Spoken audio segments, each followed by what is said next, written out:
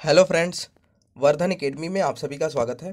दोस्तों, जो लोग इंडियन नेवी में भर्ती का इंतज़ार कर रहे थे उन लोगों के लिए यहाँ पे एक बहुत बड़ी खुशखबरी है, क्योंकि आज इंडियन नेवी ने एक नोटिफिकेशन जारी किया है जिसके माध्यम से उन्होंने कुछ वैकेंसियों की घोषणा की है। ठीक है, जो भर्तियों की घोषणा की है, तो आज की वीडियो में उससे संबंधित जितनी वैकेंसी निकली हैं उससे संबंधित जो भी प्रमुख बातें हैं उन्हीं सभी बातों को हम लोग डिस्कस करेंगे कि कौन कौन सी इसमें महत्वपूर्ण चीज़ें हैं। ठीक है, तो अगर आप लोग हमारे चैनल पर नए हैं तो प्लीज़ चैनल को सब्सक्राइब करें, जिससे भविष्य में भी आने वाली जो भर्तियां हैं उससे भी आप लोग अपडेट रहें। ठीक है, तो आज की वीडियो स्टार्ट करते हैं और देखते हैं। सबसे पहले देख लेते हैं कि डेट ऑफ ओपनिंग 18 दिसंबर 2020 है और last date for online application कितना है, 31 दिसंबर 2020। मतलब बहुत ज़्यादा समय नहीं दिया गया है, तो जिन लोगों को आवेदन करना है वो लोग अपना आवेदन अभी से ही कर दें। ठीक है, इसके बाद देखते हैं जो भी प्रमुख चीज़ें हैं सिर्फ उन्हीं को देखेंगे पूरे उसमें। और यहाँ पे देखिए एलिजिबिलिटी एजुकेशनल क्वालिफिकेशंस देख लेते हैं। शैक्षिक योग्यता यहाँ पे क्या मांगी गई, ब्रांच ऑफ कैडर क्या है, एग्जीक्यूटिव ब्रांच, इसमें SSC general service hydro cadre ये ब्रांच है। इसमें इसमें एलिजिबिलिटी क्या है, बी मतलब bachelor of engineering BTech in any discipline with minimum 60% marks. मतलब बैचलर ऑफ इंजीनियरिंग या फिर बीटेक में आपके लगभग कम से कम 60% मार्क्स होने चाहिए। और यहाँ पे जेंडर वाइज यहाँ पे वैकेंसी है, तो यहाँ पे 40 वैकेंसी हैं, वो मेन के लिए, ठीक है, आदमियों के लिए हैं। ठीक है, मेल कैंडिडेट है इसके लिए। बॉर्न बिटवीन जो एज लिमिट है वो क्या है, आपका जन्म जो है वो 2 जुलाई 1996 से 1 जनवरी 2002 के बीच में आपकी डेट ऑफ बर्थ होनी चाहिए। ठीक है, बहुत सही, ये इस तरीके से देते हैं तो ज़्यादा आसानी रहती है लोगों को समझने में। ठीक है, आपका जो डेट ऑफ बर्थ है वो इन दोनों के बीच में होना चाहिए। फिर है एसएससी नेवल आर्मामेंट इंस्पेक्टरेट कैडर। इसमें देखिए be BTech with minimum 60% marks, बिल्कुल सेम वही है। Marks in mechanical with automation electric, यहाँ पर आपकी ट्रेड दिए हैं, उनको आप लोग देख लीजिएगा, इसका मैं पीडीएफ दे दूंगा। वैकेंसी इसमें 16 है, मेन एंड वुमेन दोनों के लिए है यहाँ पर। और यहाँ पर जो वो सेम है बिल्कुल, जो आपकी डेट ऑफ बर्थ होनी चाहिए वो जैसी ऊपर दी गई वैसे सेम यहाँ पे दी गई। डेट ऑफ बर्थ सब में सेम ही है। ठीक है, आपकी 2 जुलाई 1996 से 1 जनवरी 2002 के बीच में होनी चाहिए। इसके बाद थर्ड है एसएससी ऑब्जर्वर।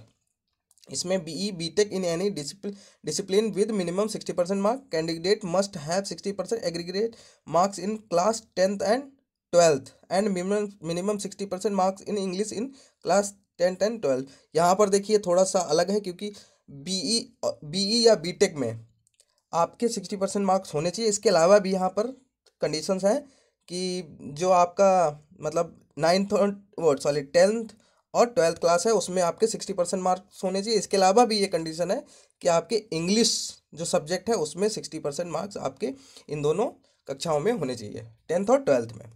यहाँ पे वैकेंसी है 6, और ये जेंडर मेल लोगों के लिए है, मेल कैंडिडेट्स के लिए है, और डेट ऑफ बर्थ वही है। इसके बाद एसएससी पायलट, ठीक है, डू सेम वैसे ही।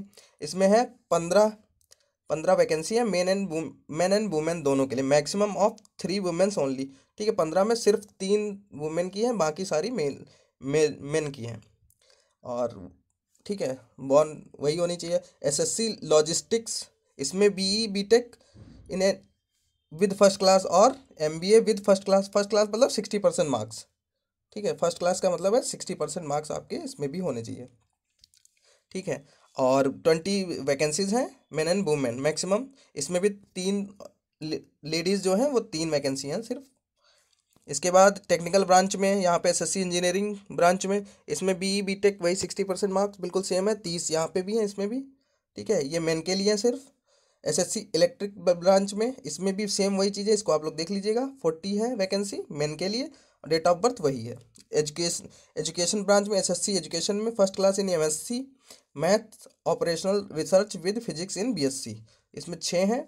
इसके बाद first class in MSc physics applied physics nuclear physics with maths in BSc, ये इसमें 3 है। फर्स्ट क्लास एमएससी केमिस्ट्री में 1 है। 50% इन एमए इंग्लिश में भी 1 है। 50% इन एमए हिस्ट्री, इसमें भी 1 है। इसके अलावा be BTech with minimum 60% marks electronics and communication, electrical and electronics and instrumentation, electronics and टेक्नोम्यूनिकेशंस electrical, इसमें 2 वैकेंसी हैं। ठीक है, तो इस तरीके से यहाँ पे वैकेंसियों के बारे में यहाँ पे बताया गया। इसके बाद देखिए यहाँ हु कैन अप्लाई, इसमें देख लेते हैं। कैंडिडेट्स हु हैव ग्रेजुएट और in the final year with minimum 60% mark, मतलब जो लोग या तो ग्रेजुएट हो गए हैं, जिनका स्नातक कंप्लीट हो गया है, या तो 12th क्लास में, मतलब सॉरी, ग्रेजुएशन का उनका लास्ट ईयर है, ठीक है, लास्ट ईयर है, और उनके लगभग 60% मार्क्स होने चाहिए, 60% मिनिमम आपके मार्क्स होने चाहिए, एग्रीगेट और इक्विवेलेंट CGPA ए यूनिवर्सिटी, ठीक है। यहाँ पर यही दिया गया है कि या तो आप स्नातक कंप्लीट कर चुके हो या आप उसके लास्ट ईयर में हो, तो वही लोग इसमें डाल सकते हैं। इसके अलावा यहाँ पर ट्रेनिंग वगैरह बाकी चीज़ें बताई गई हैं।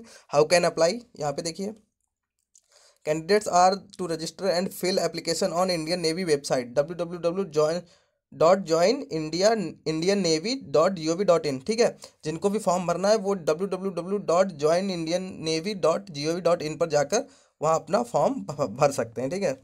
लास्ट में ये क्या दिया, your application is subject to subsequent scrutiny and the application can be rejected in eligible invalid at any point of them, ठीक है, पॉइंट ऑफ टाइम, ठीक है। यहाँ पर ये सारी चीज़ें दी गई, और सबसे बड़ी बात यहाँ पे कि इसमें परीक्षा नहीं होगी, SSB के द्वारा आपका चयन किया जाएगा। तो जल्दी से जल्दी आप लोग आवेदन कर दें, जिन लोगों को इसमें इंटरेस्ट है वो लोग। तो दोस्तों, अगर आपको आज की वीडियो अच्छी लगी तो प्लीज़ वीडियो को लाइक तथा शेयर करें। अगर आप लोग हमारे चैनल पर नए हैं तो प्लीज़ चैनल को सब्सक्राइब करें। धन्यवाद।